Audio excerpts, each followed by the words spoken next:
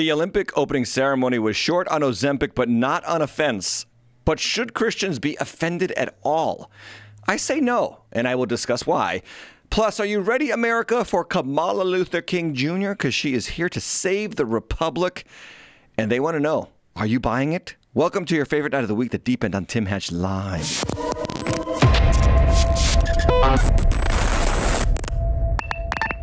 Welcome in, everybody. It is Tuesday night, and it is episode 33 of Season 7 of The Deep End, and I am here to tell you that we are moving The Deep End to Monday nights starting next week. So tune in one day earlier going forward. It seems like all the news happens on the weekend, and we want to hit the ground running on Monday and get this delivered to you earlier. So 24 hours earlier, Monday nights, 7:30 p.m. here on Tim Hatch Live, and if you're here for the first time, or maybe the third or fourth time, click the like button, the notification bell, and the subscribe button. Get notified also by clicking that notification bell every time we go live. Hey, everybody, this content is for educational purposes because I'm going to be sharing some Olympic footage that I'm sure they're going to be monitoring there on the YouTube algorithm and probably suppressing this content. So let's get into it because the Olympics gave us a ton to talk about. Deep End News. The news you choose if you could choose news. You know, you watch the Olympics because you want to see people do things that the human body doesn't normally do. Flip, twist, dive, run, shoot. I don't know, all kinds of things like that. You don't usually tune in to the Olympics to see drag queens perform with children, but that's exactly what you got in Paris a couple of nights ago as the Olympics opened up. And the outcry was enormous. So enormous that if you go in to the Olympics YouTube page right now, you will see that their opening highlights are not available. And they'll probably suppress this content, like I said before. They really made a mess. They stepped in it. They offended, or at least looked like they were trying to offend, every Christian on the planet. The show, let's show some of the highlights, opened up with a bisexual threesome, at least suggestively, and then a bearded trans drag queen, or bearded drag queen, if you will, in blue tights, danced around with children on the left and on the right, lining up along this bridge, celebrating with this person. And we would just fast forward to what was perhaps the most offensive moment. The queen bee of blasphemy, if you will. Yes, Mrs. I don't use Ozempic herself, next to a child surrounded by drag queens imitating Leonardo da Vinci's The Last Supper.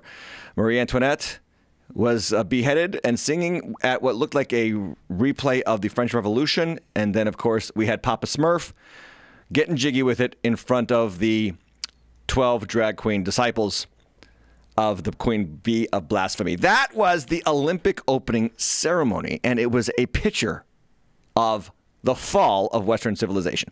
Ladies and gentlemen, we had a good run.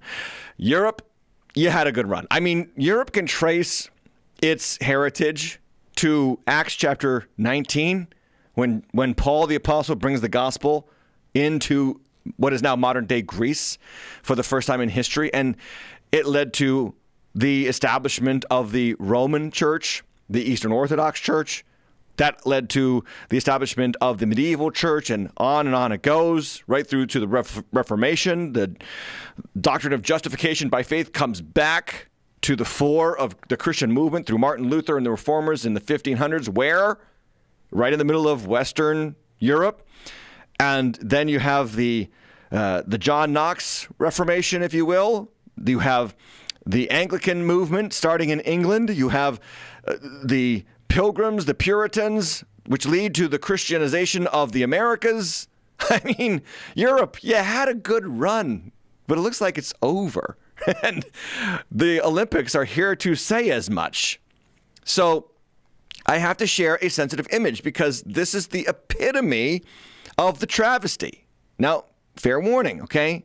Maybe guard the little ones if you don't want them to see this. This image here of one of those men next to Papa Smurf and the Ozempic queen, it looks like some of his parts are hanging out of his pants. And he was right near a child during this moment in the performance. So the Olympic Committee is doing damage control for all of this mess. And this was their press release on what's really going on down there. You won't believe this. And this is why I shared the image. It's actually not his privates hanging out of his pants. their statement is, no, his pantyhose were ripped, and they're exposing a part of his skin. So we are living in a culture right now, this is quite the moment, where the better option is to explain that the dude's pantyhose ripped open right near his junk, rather than his jingle bean was sticking out. What a time to be alive, my friends. So who was behind this travesty? Who was behind this artistry, 21st century artistry? Well, that would be this person, queer artist Thomas Jolly. He directed the whole event, the Paris Olympic opening ceremony committee. Jolly came up with the idea of recreating Jesus' Last Supper with drag queens, which featured, again, a near-naked blue Smurf man and a drag queen exposing his testicle to a young child. The artistic director said he wanted everyone to feel represented. Now, this is also pretty alarming. The after party for the opening ceremony went like this. And let me just show you who's featured here, just so you know. Remember the bearded drag queen who danced in the blue leotard? There he is. Look who's next to him, partying it up in the after ceremony. Children and more drag queens just having a blast. I mean, why always with the kids? Remember, these are grown men dressed as sexy women, and they're at a rave with children. Always going for the kids. We're coming for your children. They sang it in San Francisco. They mean it in Paris 2024. Now let's talk about the Last Supper, because I just want to say a couple things historically and then something biblically, okay? Because that's why I'm here. You know the news. My contribution is from a biblical pastoral perspective. How do we approach this? Well, number one, this is certainly not what the Last Supper looked like. This is a Renaissance rendition, okay? Leonardo da Vinci's painting is a Renaissance rendition of the Last Supper. The table was not straight. Jesus was not a white European man with long hair. The disciples were not effeminate 40 to 60-year-old men surrounding him. No, historically speaking, the table itself in Jesus' day would have been a triclinium. Triclinium, the word three, and it meant three-sided, horseshoe-shaped piece of furniture. This is probably what it looked like. This is a Roman triclinium artist representation, where the table would be in the center. You would lounge around like almost laying on your side, grab for the food in the middle of the table, and then you would eat. And by the way, Jesus wouldn't have been in the center, or if you would, the bottom part of the U or N, depending on how you're looking at it, perspective. He would have been from the left of the table, the second person in. That would have been the host's seat. And so there's that. That kind of softens the blow there for Christians. That it doesn't mean that they weren't still trying to represent what they believed was the Last Supper. And it could very well offend many, many Christians, as it has in many, many places. The ironic thing was that God kind of had the last word, because not just 24 hours after the opening ceremony, the city of Paris was blacked out and everything was dark except for the lights of a church, the Basilica of the Sacred Heart of Jesus, located at the summit of the Butte of Montmartre. And this is just amazing to see God himself getting involved. In fact, somebody posted this on the internet. There he is, Jesus. I don't like renditions of Jesus, but there he is, pulling the power plug on Paris after the opening ceremony. It reminds me of Psalm 2, where it says, "The Lord looks from heaven on the raging of the nations, and he laughs." He laughs. He just kind of chuckles when people try to make fun of him. You guys have to remember, Christians, that our God is greater than all. And you can mock him and you can spit in his face, and he's still God, and he's really not intimidated. I don't think he gets intimidated, friends, when we peasants of the universe, specks on what is a bigger speck called Earth, in a slightly larger speck called the solar system, which is on a slightly larger speck called the Milky Way galaxy, to him, when we get offended, or when we try to poke fun of him, he is God Almighty. Now, again, damage control from the Paris Olympic Committee. The organizers issued an apology to Christians for the Last Supper parody, and here's how that went. To show disrespect to any religious group. On the contrary, I think that Thomas Jolly really tried to really intend to celebrate community tolerance. That was his word yesterday. And looking at the result of the polls that we shared, we believe that this ambition was achieved. If people have taken any offense, we are, of course, really, really sorry. That's kind of the Mean Girls apology.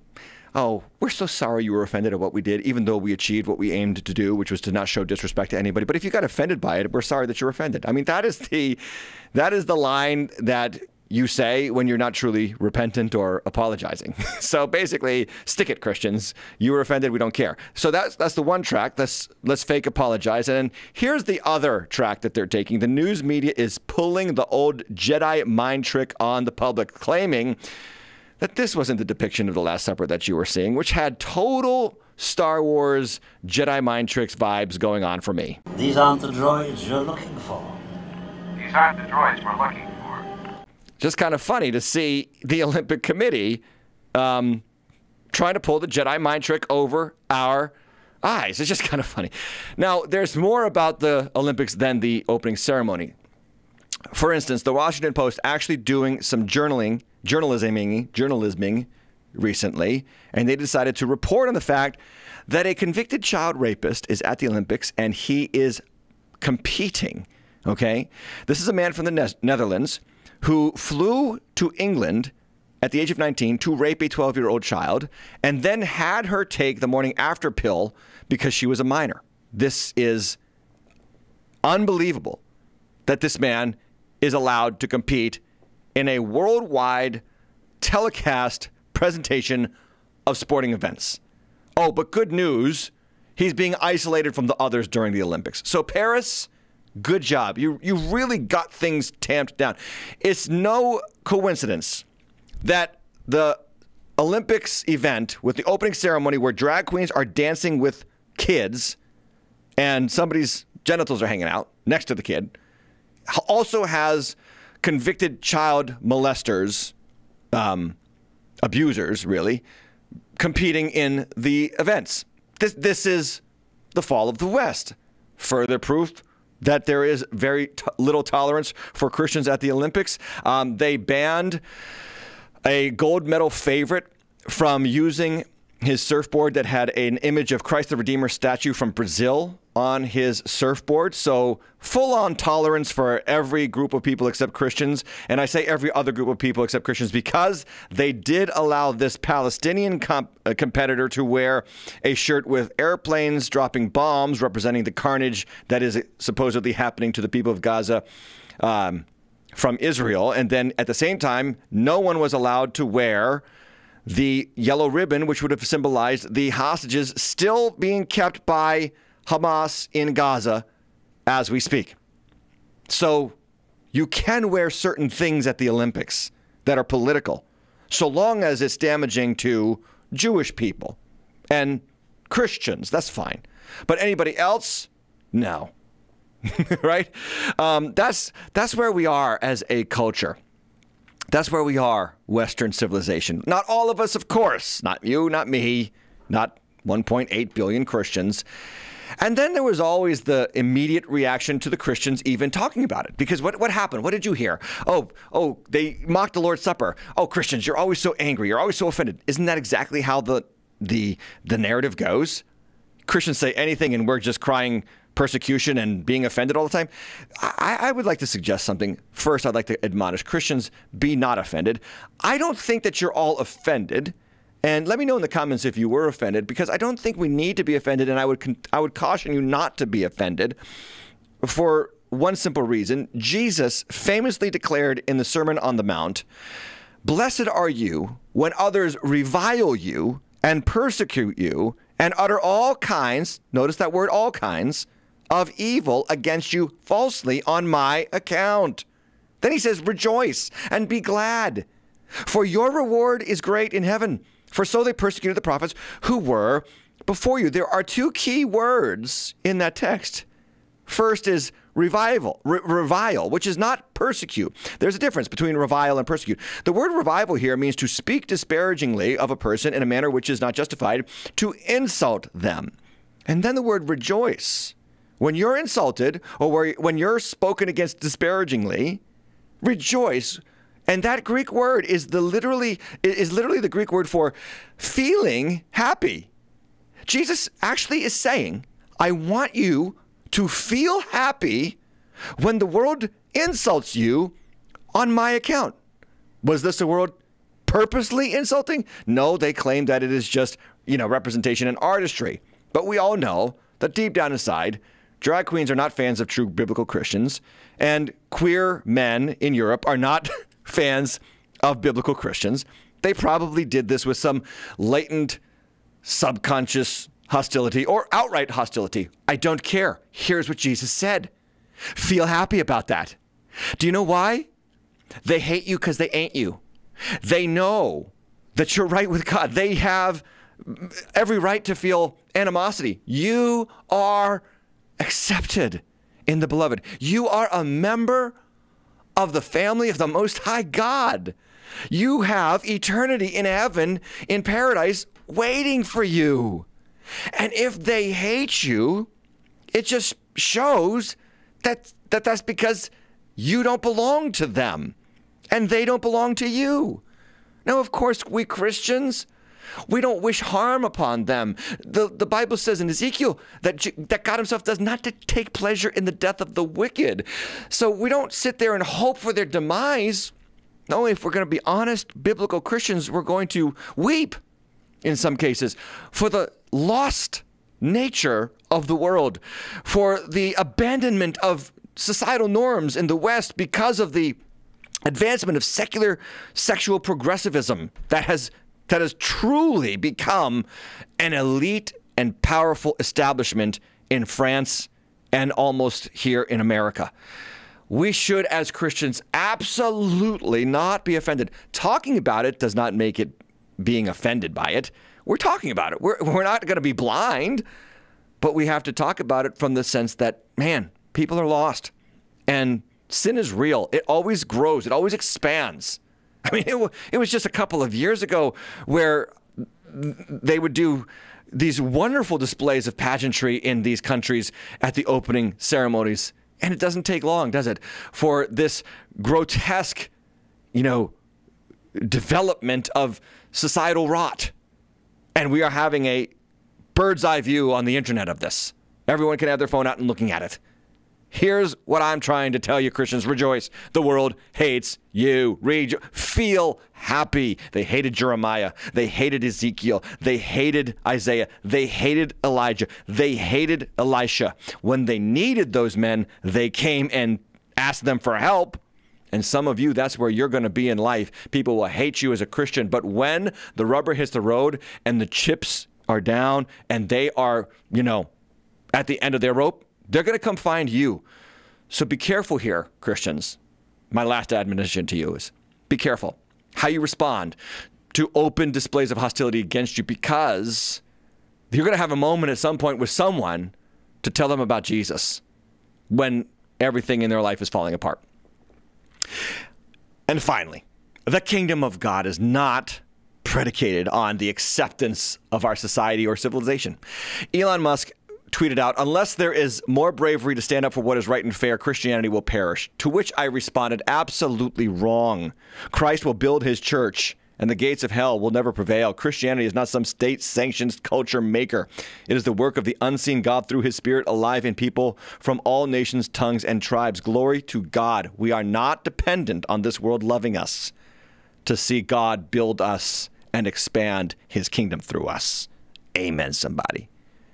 Now, perhaps a twist of irony at the Olympics is that former megastar vocalist Celine Dion made a comeback appearance at the ceremony, which is kind of ironic for a reason that I'm about to tell you, because I have some news about her, courtesy of someone that I'm going to deem as Mrs. Deep End, my wife, Cheryl. My wife, Cheryl, forced me to watch this documentary that is presently on Prime Video. It was released on June 25th of this year. It's called I Am Celine Dion. And it is a very sad account of what has happened to this woman, this global superstar with an angelic type voice who has sold hundreds of millions of records and lives in the lap of luxury and now struggles with something called stiff person syndrome. This is a neurological disorder that affects 1 to 2 million people. And I just want to show you some clips of her now. Very good. This is who she was. This is who she is. I think I hit some stuff that was amazing. That's who she was. But there's been moments where This is who she is. I had to go to the studio and I knew they wanted Celine Dion. And she goes on to say, I don't know who that is anymore. Very, very sad stuff, what has happened to her. And we don't rejoice in her demise. No, we pray for her because I think that there might be some demon possession here. If you watch the documentary, at the end, you will see her have an episode of stiff person syndrome and her face curls up and her fingers stiffen and she can't breathe and it's excruciating pain. And you say, wow. And my wife said, okay, watch the documentary, and then I want to show you something. And this is, so Mrs. Deep End, all credit to her. Then she showed me this commercial that Celine Dion put out about a year before she was diagnosed with stiff person syndrome. Watch this ad. We miss the past. They dream of tomorrow. We may thrust them forward into the future, but the course will always be theirs to choose. See where this is going?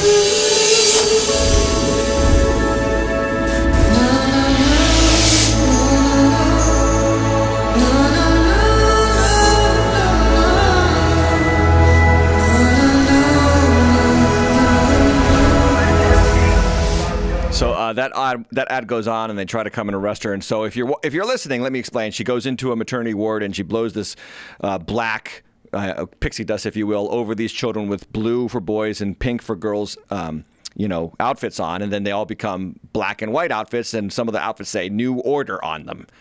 Well, the ad was for a clothing line that she was launching for gender-neutral clothing for children. Yes, this is an article headline on this. Celine Dion explains why her next move is a kids' clothing line. And it says right here, co-founders Iris Alder and Tyle Milchberg worked with the superstar to create a line that liberates children from the traditional roles of boy, girl, and enables younger people to grow on values of equality with the freedom to strengthen their own power of personality based on mutual respect. End quote. I mean, that's kind of a weird move from global vocal superstar to gender-neutral clothing for children. And the ad was released about a year before she was diagnosed with stiff person syndrome, had to shut down her concert tour, and can barely sing at all anymore. And you have to wonder, what happens when you mess with the kids? What happens when you mess with the kids? God has something to say about that. Jesus said, if you mess with these kids, it's best for a millstone to be hung around your neck and you be tossed into the sea. And some of you will say, that's offensive to me. I'm a big fan of Celine Dion. I'm not telling you not to be a fan. I'm just telling you, I see what I see, and you need to see what you see. And you better watch out, because there is a God. There is a true, holy, righteous God who has his eyes on children and angels assigned to them. And if you touch those kids, he's coming for you. I don't know. Perhaps her comeback at the Olympics was exactly the irony the whole event needed to reveal the absolute abysmal moral compass now present in Europe and in this country. But for some people, the ceremony was overwhelmingly wonderful. And I am speaking, of course, of Dr. Jill Biden, the sitting president of the United States. Here's what she had to say about the whole ceremony. It was spectacular. The rain did not dampen our spirits. And Casey, honestly, every step of the way, I was thinking to myself, oh my God, how are we going to top this? How are we going to top this? So, okay, so Paris has the, Eiffel Tower, but we have Hollywood and the magic of Hollywood that makes all dreams come true. So I think we're going to be okay. Yeah, that's what some people think about those Olympic ceremonies, and you can make your judgment as to whether they are right or wrong, but I think you have my take on it, and that's that. I would like to say goodbye, Dr. Jill. I'm so glad that we won't have to deal with your speeches for much longer, because guess what? The savior of the republic has been found. Now, moments ago, she was the least popular vice president in American history, but today, she is Kamala Luther King Junior, and that brings me to politics.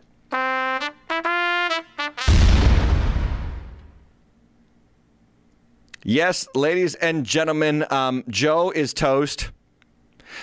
The switch has been flipped, and Kamala is now the nominee for the Democratic Party for the President of the United States. Not a single person voted for her in the primaries, okay? This is a woman who could not win even a single primary in 2020. She didn't even make it to Iowa in her first bid at president. And now she is going to save the republic from white supremacy. That's at least what the media wants you to believe. So the switch has been flipped, not just Joe for Kamala Luther King Jr., but the switch has been flipped for what the media previously thought of Kamala to what they think of her now. And I've got this video. I got to show you this. This is what the media blitz, an indoctrination campaign, if you will, friends. Don't be fooled by this, of how quickly the media is now aiming to switch it on for Kamala, a person that even they themselves formerly thought was a big mistake to be vice president of the United States. Watch. There are reports that say that you have the lowest approval rating of any vice president. Well, there are polls that also say I have great approval ratings. Pretty big jag. I think she was arguably Biden's worst political decision. They don't like her. There's lots of reasons they don't like her. Kamala Harris's approval rating is now at 28%, which is an historic low for any modern vice president. We're hearing it from mainstream media, one outlet after another, one leak after another. That Kamala Harris is the worst vice president ever, the worst politician ever. We don't see the vice president. What people are saying to me, and I'm sure they're saying it to you, where's the vice president? Some White House officials are feeling that she came off looking unprepared for inevitable questions about when she might visit the southern border. He picked Kamala Harris to be his running mate. She was ranked and is ranked as the most liberal senator in the United States Senate. So he could have gone the other way, but he went to the left. Joe Biden is running for re-election, and I will be his ticket mate. Full stop. Full stop. That's it. 2 weeks later. I'm jumping out of my seat over here watching this. I think people have been thirsting for this. And I'll just say this, and I'm with Tim. I'm jumping out of my seat higher than you, my brother. I'm just going to say that. There was a twinkle in her eye. There was a kick in her step that, when you're vice president, you're not loose. You can't, there's somebody above you. There's somebody, you don't want to overshadow them. And this was quite the coming out. And I got chills when she said, Donald Trump, I know your type. I was blown away. I was like, I kind of fell in love with her. I thought she was smart, engaging. She's funny, feisty, twinkle in your eye, punch you in the gut. I mean, everything you kind of want. And I just thought it was a great, great opening act. She looked completely comfortable tonight with the words she was speaking. They felt organic. And genuine. Are you stupid or something? I'm as stupid as stupid does. That's the question the media is asking you right now. Are you stupid or something? Because if you believe that this woman is suddenly the savior of the republic after what they said about her just before she became the nominee, I got a bridge in Brooklyn to sell you. I mean, yes, this is quite the switch show change, Joe. Now she is compared to people like Martin Luther King Jr. And on Tucker Carlson, a former Republican candidate named Ben Carson said it better than I can put it. We're about to take a big test as a society. Here's what he said. Absolutely. She can win. This is going to be a great test of the power of the media to take someone who formerly was universally disliked and transform them into a godlike figure. And they will use everything that they have to try to do that. The question is, are the American people smart enough to see through it? And I actually think the American people are smarter than anybody gives them credit for.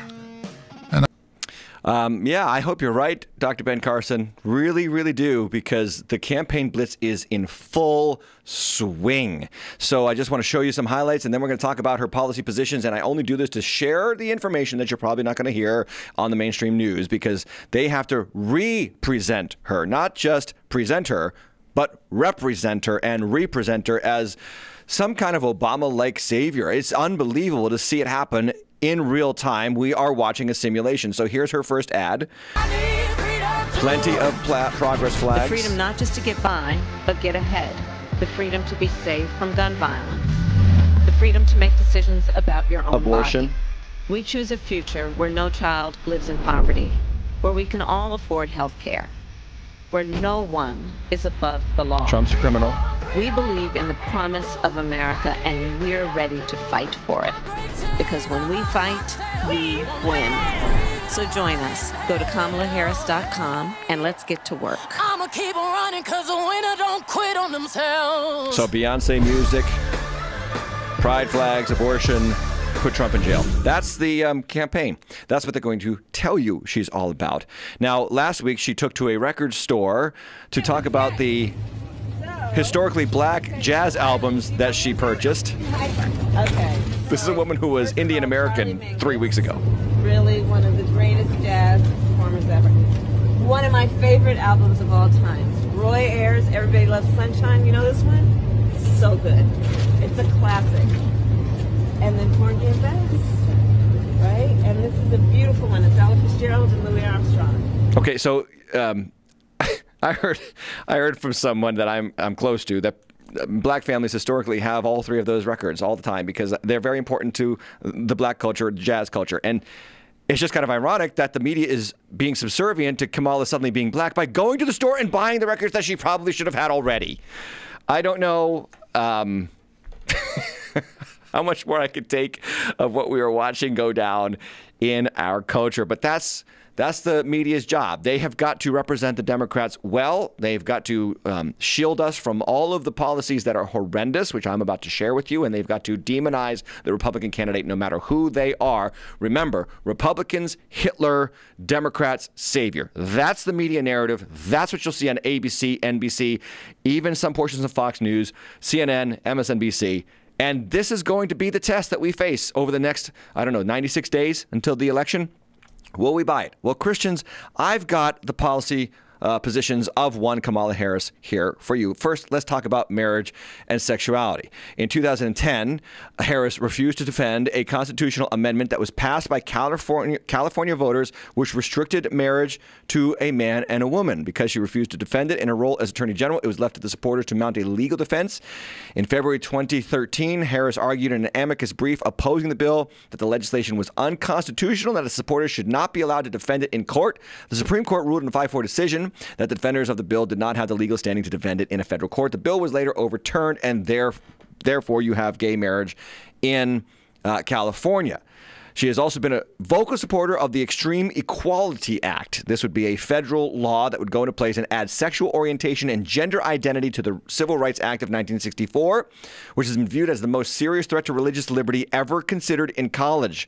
It would undermine women's sports completely, as anyone identifying as a woman could compete as a woman in female sports under Title IX provisions. That's her view of marriage and sexuality. And by the way, when she kicked off her official campaign for president, she, of course, sat down with a very large and strong voting bloc. That would be drag queens with RuPaul. Watch. Hi, everyone. It's Kamala Harris. Each day, we are seeing our rights and freedoms under attack, including the right of everyone to be who they are, love who they love, openly and with pride. So as we fight back against these attacks, let's all remember, no one is alone. We are all in this together, and your vote is your power. So please make sure your voice is heard this November and register to vote at vote.gov. Can I get an amen? Amen! Now on with the show. And remember... Yeah, that's the religion of the LGBT squad. They even say, can I get an amen? My word, they have truly hijacked Western civilization. Now, just so you know, when it comes to RuPaul and the Drag Race, a harmless, family-friendly television show that you should watch. Okay, this is footage of a RuPaul drag event where kids are encouraged, as you will see here, a young boy dancing across the stage with drag queens behind him and then collecting dollar bills as if he's a stripper at a strip club. This is a RuPaul Drag Race event. Now, look, if sexualizing the kids is your thing, then RuPaul is your guy, and he's all in for Kamala Luther King Jr. But you, Christians, don't be fooled. Oh, and then, of course, we have to talk about illegal immigration, according to Kamala Harris. Here she is on The View saying that she will decriminalize border crossings.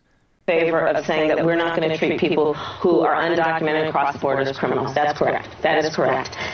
So we're not going to treat people who commit crimes as criminals. And there's more to that with Kamala. We will talk about in just a moment. By the way, we have crossed an inflection point in America where more people are coming into our country from across the border illegally than being born here as Americans. As this chart shows, American children are no longer the primary source of new residents within the country. More arrived in the past year than the number of kids born to mothers in America. Now, that might be something you want to celebrate, but the thing that you have to understand is that when you come into this country illegally and you break the law to get here, you already present the idea that you don't care about the laws of this country. So what laws will you respect? And then there's the idea that she was the border czar. And then, of course, the media now has to twist it and say she was not. But I want to show you the receipts. Here from her own tweet, POTUS asked me to lead our diplomatic work with Mexico, El Salvador, Guatemala, and Honduras to address the situation at the southern border. All the news media said she was the border czar. She was there to stop the migration on the southern border. Even here is the resolution from the House naming Kamala Harris the border czar. And you say, well, okay, fine, she was the border czar. Oh, no, not because it's such a disgraceful thing that's going on at the border. The media has to cover for her, represent her, and tell you, these are not the droids that you were looking for. Watch this epic takedown video of how the media is gaslighting you on whether or not she was the border czar. Watch. Quote unquote border czar.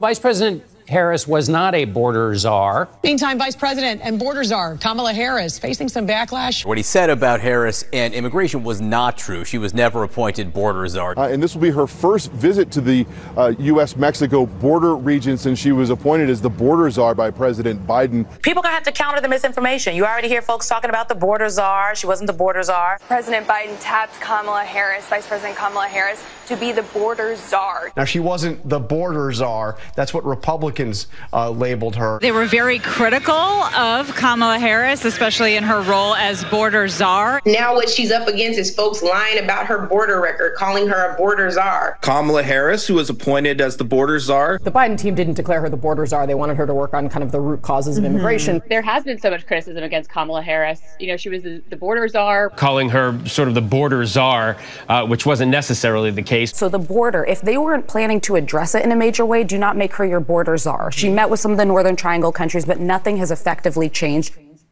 Yeah, that's the media narrative. The gaslighting is at peak efficiency right now. It's an amazing thing to watch unfold before our eyes. George Orwell famously said, "The party told you to reject the evidence of your eyes and ears. It was their final, most essential command." We have the receipts. We can see it clearly. She was the border czar. Now she's not the border czar because the border is such a mess. We don't want to give her the credit for the mess that it is. Now, when it comes to the climate, Kamala has a simple solution. Don't have kids. Here she is being interviewed on the climate issues, and that's her suggestion. Watch. I've heard young leaders talk with me about a term they've coined called climate anxiety. Right? Which is fear of the future and the unknown, of whether it makes sense for you to even think about having children, whether it makes. And she goes on to make that as if it's somebody else's suggestion, but we have another proof on the contrary. Well, here's one that's pretty alarming for a lot of Christians, her views of the Second Amendment. And she seems to be very favorable to the confiscation of not just assault weapons, but very perhaps all of your weapons. And on an MSNBC interview, she said the following concerning a mandatory gun buyback program. Watch. What would you do about the millions of, specifically, assault weapons that are already in circulation. What do you do about those? Well, there are approximately 5 million, to your point, Craig. We have to have a buyback program, and I support a mandatory buyback program. It's got to be smart. We got to do it the right way. But there are 5 million at least, some estimate as many as 10 million. And we're going to have smart public policy that's about taking those off the streets, but doing it in the right way. Doing it in the right way, mandatory buyback program. They make it sound like it's so wonderful. Oh, the government will give me money. And they have to. No, you have to give the government your guns, and then they'll give you some amount of money that they deem necessary for whatever guns that you have. This is a confiscation of your property. This is tearing up the Constitution and eliminating civil rights that we have long held on to. And that was her view. She's kind of a weather vane. She just goes with whatever question it is and just says, yep, I agree. Here she is at a 2019 debate. You know it's pretty bad when Joe Biden has to call you out to remind you of the Constitution. Watch this. They said, I'm going to issue an executive order. Biden saying there's no constitutional authority to issue that executive order when they say I'm going to eliminate assault weapons, saying you can't do it by executive order any more than Trump can do things when he says he can do it by executive order. Does the vice president have a point there? Some things you can. Many things you can't. Let's let the senator answer. Well, I mean, I would just say, hey, Joe, instead of saying no, we can't, let's say yes, we can. Let's be constitutional. I mean, it's bad when Joe Biden has to tell you, remember the Constitution. This is unbelievable that she is being represented as some kind of Obama-esque constitutional authority when she is clearly not. Then there was an amicus brief that she was signed on to supporting a total ban of guns in the city of Washington, D.C., and that is pretty alarming. Literally no guns in Washington, D.C. She signed on to the amicus brief saying, yes, I support us forcing people to relinquish their firearms in a city in America. But she isn't against all gun ownership or all violent offenders. No, actually, she was very much in favor of the pro-BLM marchers from the Summer of Love 2020. She actually called on people from her Twitter account, a tweet that is still up, saying, chip in now to the Minnesota Freedom Fund to help post bail for those protesting on the ground in Minnesota. And of course, one of those people that was bailed out, $35 million came in for the MMF, or MFF, the Freedom Fund there. $35 million came in. It was promoted by celebrities and Harris herself, and it bailed out people accused of sexual assault, including a man who allegedly sexually assaulted his 16-year-old niece. The fund also helped bail out 6 men accused of domestic violence between June and August of 2021. And so, again, Kamala is not totally against violence. It's just certain violence, like the mostly peaceful protests that we saw in the summer of 2020. She's okay with that. She's just not okay with you law-abiding gun owners having possession of your own firearms. Now let's talk about abortion, a very, very important key political policy debate amongst Christians. Actually, there should be no debate for Christians. We are pro-life. But she became historically the first vice president to ever visit an abortion clinic in 2024. She toured a Planned Parenthood clinic in Minnesota, praising the clinic workers for providing, quote, true leadership and helping people access the, quote, health care that they need.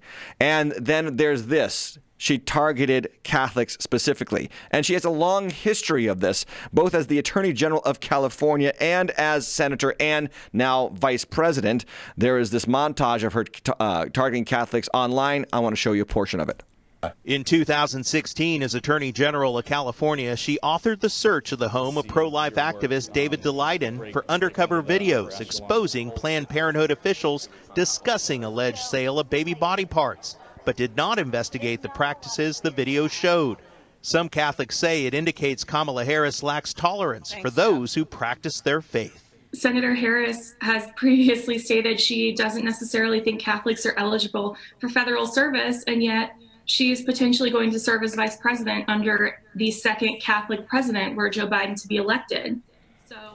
Now, critics say because Joe Biden has flip-flopped so many times over the years that Joe Biden is here, especially with preserving of life, where Harris is actually here in a strong pro-abortion stance, and they are concerned that she could have a major influence on the Biden ticket.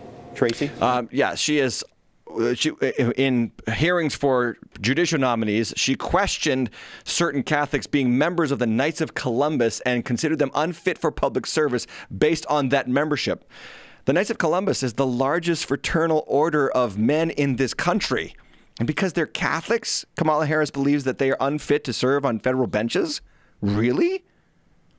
This is targeting a specific group in our country, a large voting bloc, American Catholics, who traditionally vote Democrat. It's kind of unbelievable. Now, on abortion, she is 100% a cheerleader. LifeNews.com reporting that she would support abortions up to birth in all 50 states.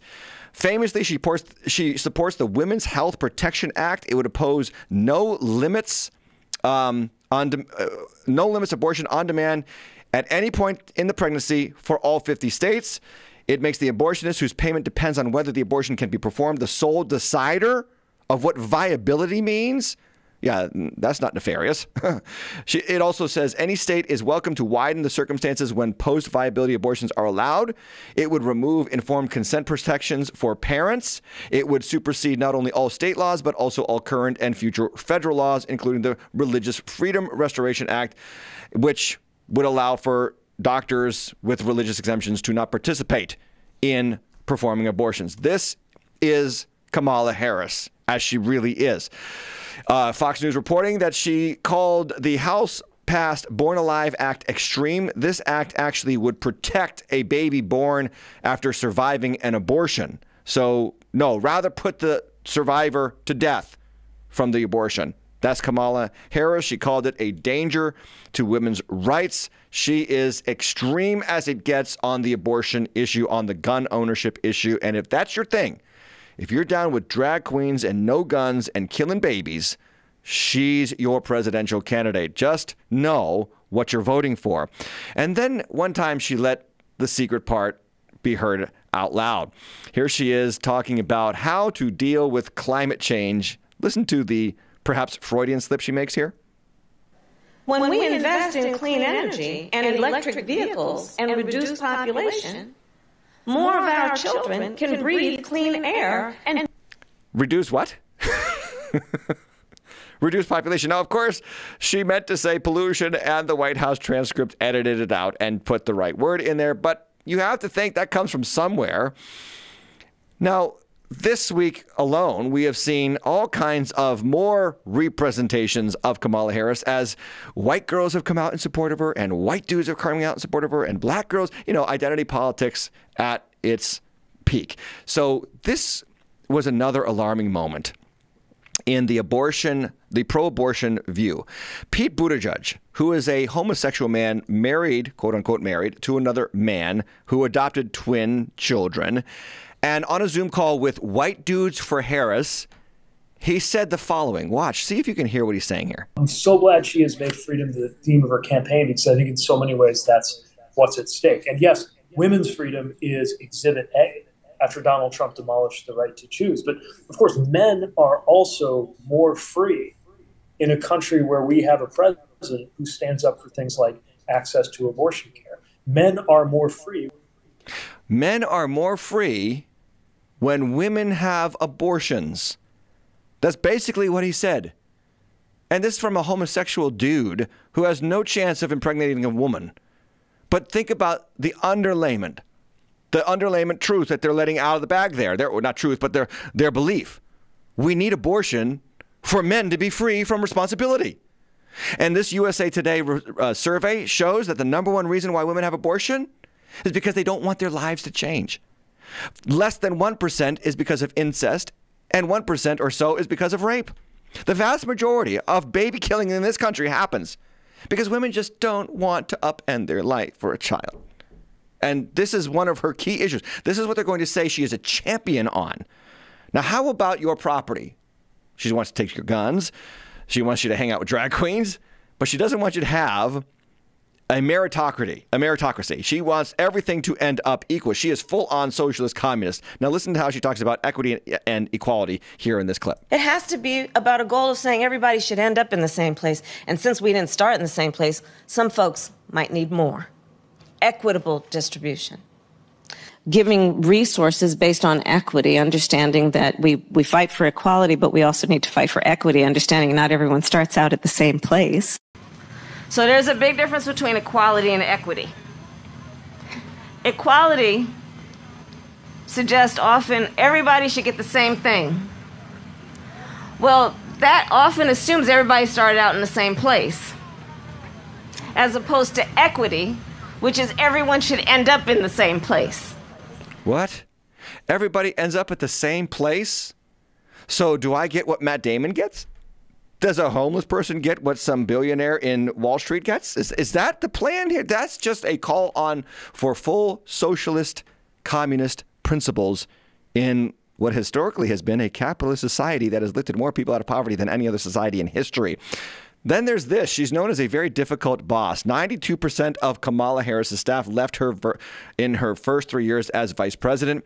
Quote, chaos reigns on the vice president's staff, wrote OTB founder Adam Adrajewski. Our auditors at Open the Books quantified an extraordinarily high 91.5% staff turnover rate. Axios reporting much of Harris's staff has turned over in the last 3.5 years. Of the 47 Harris staffers listed in 2021, only 5 still worked for her this spring.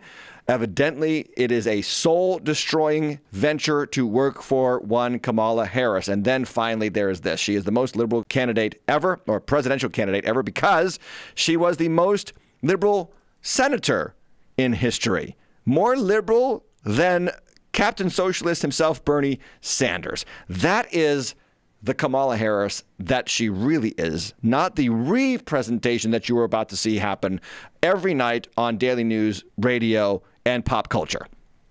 I'm giving you the facts so that you can make an informed decision.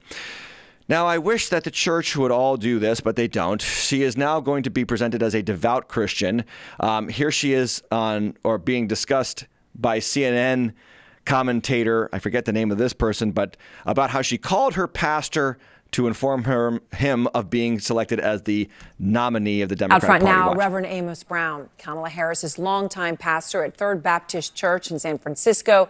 He has known the vice president for 25 years, a quarter century. Obviously, you have known her through so many stages of her life and career, Reverend Brown, and you are one of the first people that Vice President Harris called yesterday from her residence. What did she say when you answered the phone? As she always said when she called me, she said, I'm calling my pastor because I want you to pray with me and pray for Doug and for this nation.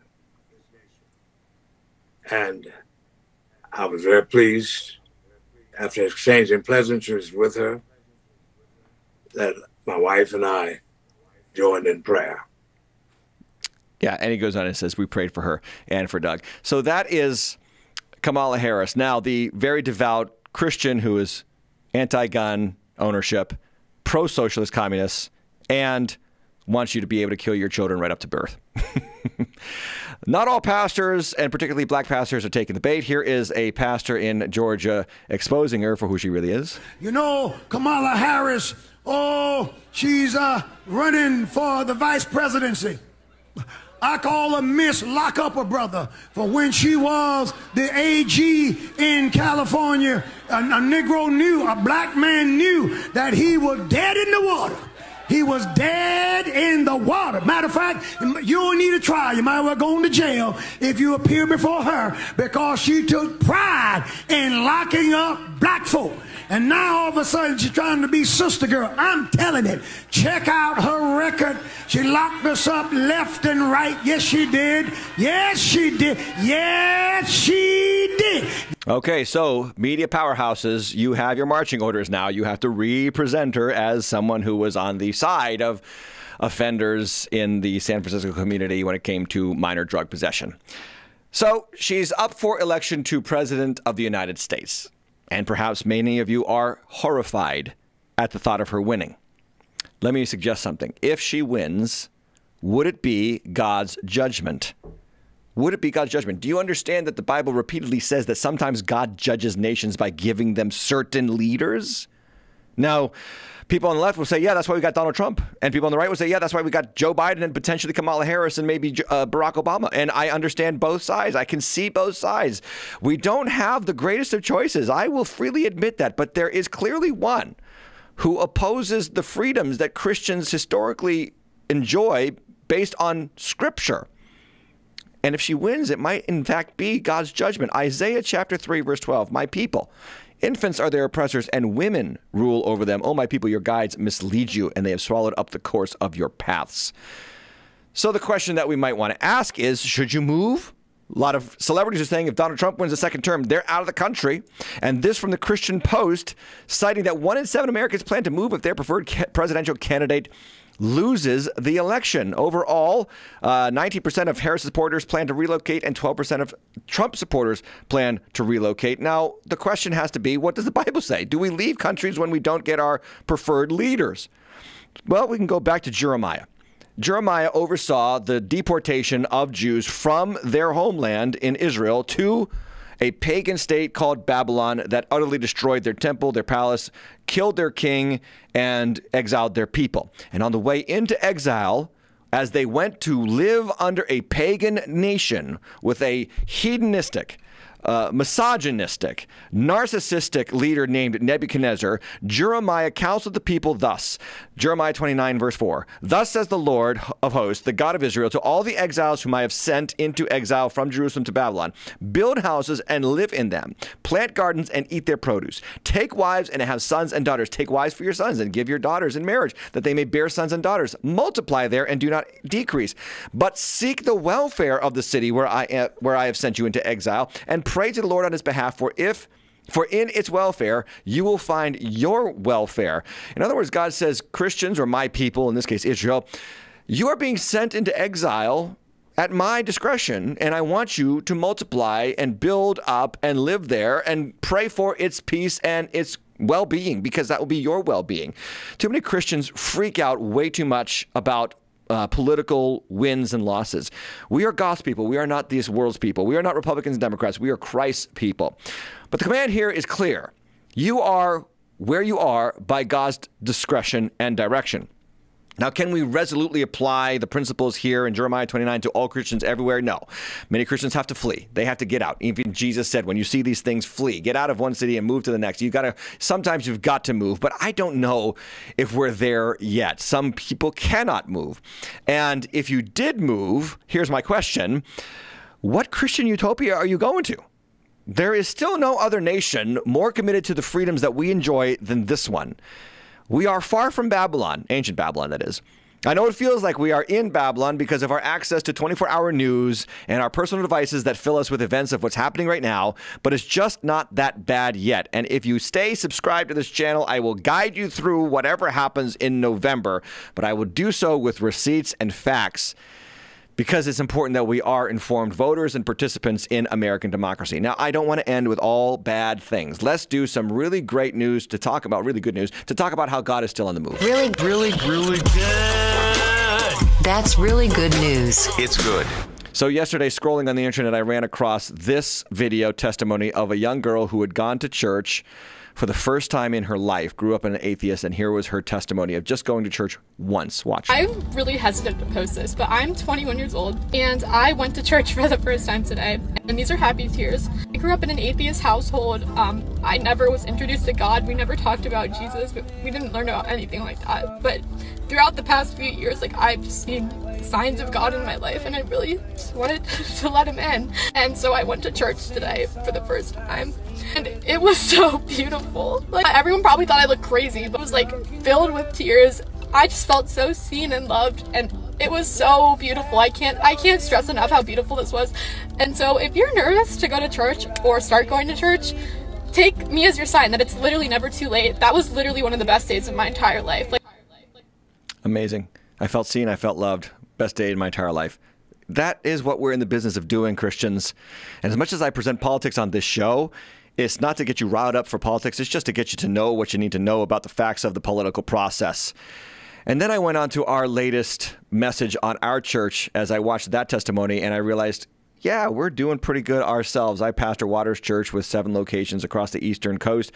And there was this comment below our most recent message, "Why am I so stressed?" from a Gregory Heron. I was a guest at this service, and it was one of the most meaningful and powerful experiences of my life. I struggled with demons and addiction for years that led me to losing my beautiful family and everything I worked hard for. I felt the power of Jesus deep in my soul. The message of hope and resurrection of a new life was incredible. Thank you for welcoming and being so kind to me. Amen. That's the mission of Jesus. We've got a lot more news to cover and information to give you on the extended content, but to get there, you've got to sign up for the Dependables membership plan. The $10 a month will do it. It'll get you connected to that content shortly after this ends. Also, I haven't asked this in a long time, but could you leave a review on the podcast app of your choice and let people know that this is worthy content? My book, Ending Emptiness, is out now. Check it out at endingemptiness.com.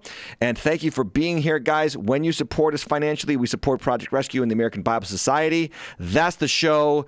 I hope you now know the things you need to know about Kamala Luther King Jr. and how to approach the offensive nature of these Olympics. Because I'm sure they've got a closing ceremony that's going to be a whopper, unless they've already adjusted it. We'll see. Anyway, I'll be there to talk about it. God bless.